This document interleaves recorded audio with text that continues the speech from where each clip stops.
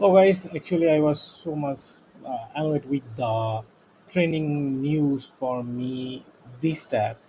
Now there is no news link.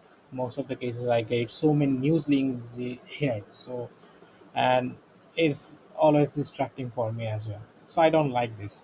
So what should I do? So I'm using a Stylebot Twitter, Stylebot Google Chrome extension. So I already use this. So there are some things here. So here is the code. This is how I have. I want to just. I'm reviewing this so you can see. Now I like to go to the basics panel and select the pointer. Now select this one and hit the hide button. Then again use the selector, then hit the hide button. It will come. Now there is a show more link and I am hiding this now. That's cool. I want to remove the style terms and condition links.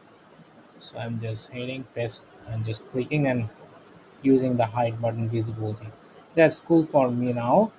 That's it. Just click the cross button and you will see there is an one snippet reaction here. You can see this one. Now hit the refresh, so nothing will appear.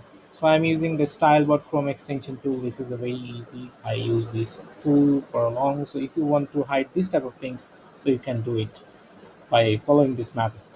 Thank you.